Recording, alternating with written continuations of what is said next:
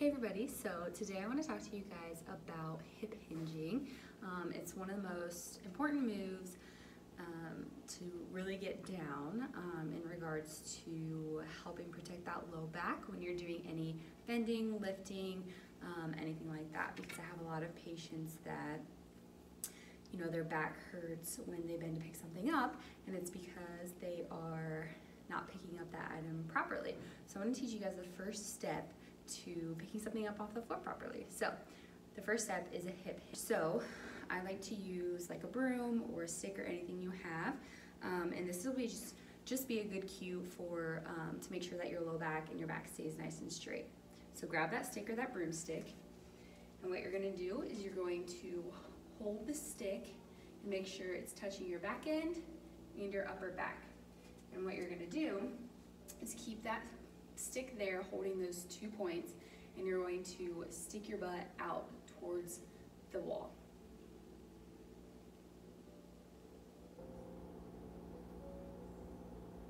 Now if you do this correctly, you're going to notice that the pole or the broomstick stays contacting that upper back in your glutes. That's what we want. We don't want any break, and we don't want any non-contact. So here's what happens when I do it wrong. So as soon as I flex that back, look what happens to the stick.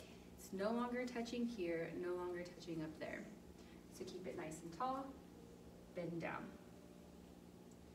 Hip hinge. Okay, so that's the first part of learning how to pick something up.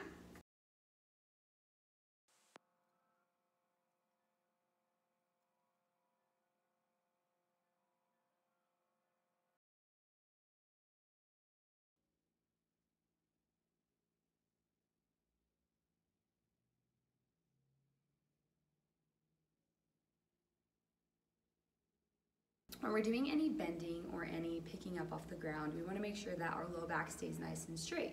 So we talked about the hip hinge, so making sure that our low back stays nice and straight, and we're just going to shove those hips back. So that's the first part of picking something up off the floor correctly. So the second part is making sure that we're standing square to what we're picking up.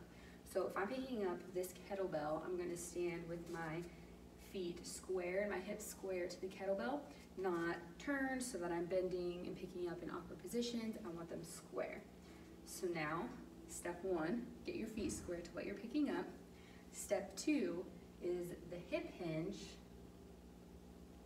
Step one, step two, and then step three is the squat. So once we get our hips back, we're gonna keep that low back nice and tall, and we're just gonna squat, move our legs to pick up the item, okay? So feet square to the item, we're going to hip hinge, bend, and pick it up. So same thing, bringing it down, we're gonna hip hinge, pick it up, and bring it down.